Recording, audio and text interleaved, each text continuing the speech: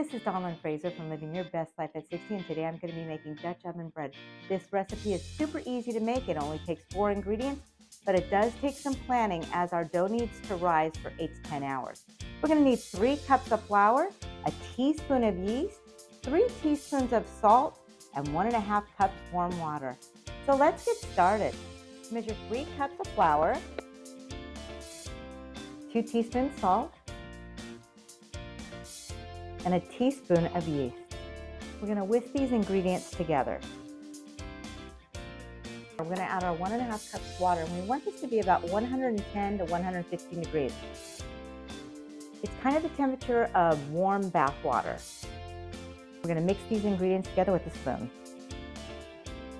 We're going to cover this tightly with plastic wrap and let it rise for 8 to 10 hours. Once the dough is ready, we're going to preheat our oven to 450 degrees. Once the oven's heated to 450 degrees, we're going to put our Dutch oven inside. We're going to heat it empty for 30 minutes. While our Dutch oven is heating, we're going to work on our dough. We're going to put our dough on a generously covered work area.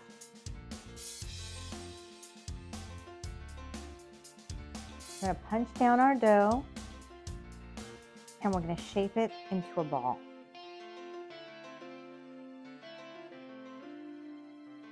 We're going to transfer our ball to parchment paper,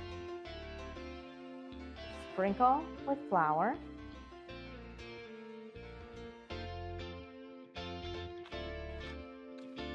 we're going to let this set for another 30 minutes.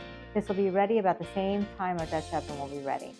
I've taken my Dutch oven out of the oven. It is super hot. You have to be very, very careful when you're removing the lid and putting it back on.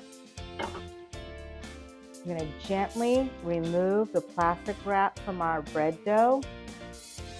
I'm choosing to put it in with parchment paper. So being very careful when I stick it in, not to burn myself. I'm going to put the lid back on.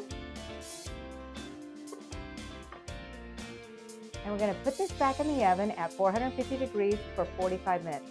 Our bread has been baking for 45 minutes. We're going to gently remove the lid of our Dutch oven, and we're going to bake our bread for another 10 minutes. This already smells and looks delicious.